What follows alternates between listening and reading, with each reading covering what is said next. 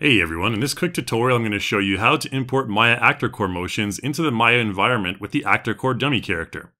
The workflow here is quite simple, as you can see. We're going to start off by loading the ActorCore Maya template to define the human IK skeleton, then import an ActorCore motion. We're then going to bake the motion so it's successfully retargeted to our character. We'll follow this with a brief example showing how to do this with a custom character as well. Okay, let's start off by importing in our ActorCore dummy character. We want to make sure that we've opened the rigging tab in Maya first, as that's the first thing we're going to do with our newly imported character. We want to make sure that the file type is FBX and select Add in File Content. From there, we'll select Create Character Definition and load in the skeleton definition for Maya provided with ActorCore. This will essentially auto-rig our character. Next, we're going to take a look at importing animation with the time editor, which you can find under the Windows File menu, and then going to Animation Editors, and finally Time Editors. From there, we can simply click and drag the motion we want from our Explorer window directly into the Time Editor to apply it to our ActorCore character. We can move the motion clip to frame 0 and play back to see our dummy get funky.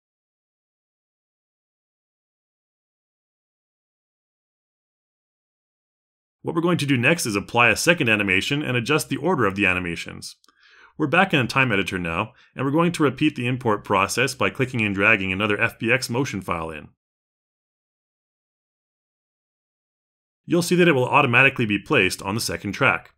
Let's extend our playback length to accommodate the second clip, and then go back into our main view and drag our playhead to get a look at how the two motions look one after the other.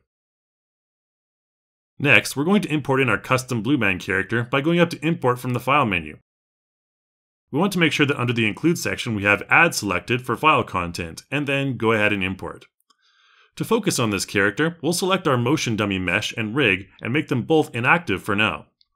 We need to retarget the rig of our Blue Man so he can accept our animation first, so let's make sure he's selected, and then go over to Select None for our character, and then Create Character Definition.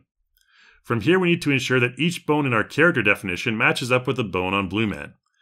This process can take a while, but it's important to note that for the spine and neck, you'll always want to retarget to the lowest bone on the character definition template. This process may take a few minutes of essentially just retargeting bone after bone.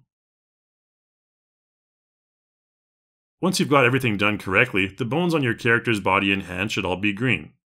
What we can do now is apply those previous motions to our Blue Man character.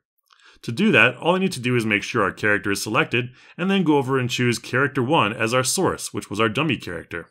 He'll pop into the pose ready to dance, so we can change his shader mode back to see his true colors, and then play back. Pretty cool stuff. What we'll want to do next is bake the motion to our character skeleton. To do this, we can simply go over to Bake, and then Bake to Skeleton. That will take a few seconds, but once it's done, you can see now that our Blue Man character has the dance motion baked to his skeleton. And that's all there is to it, folks. Hopefully you learned a lot about how easy it is to bring in your ActorCore motions into Maya and bake them to custom characters. Make sure you check out our forums over at forum.reallusion.com, as well as our YouTube channel for more tutorials like this one. I hope to see you in the next video.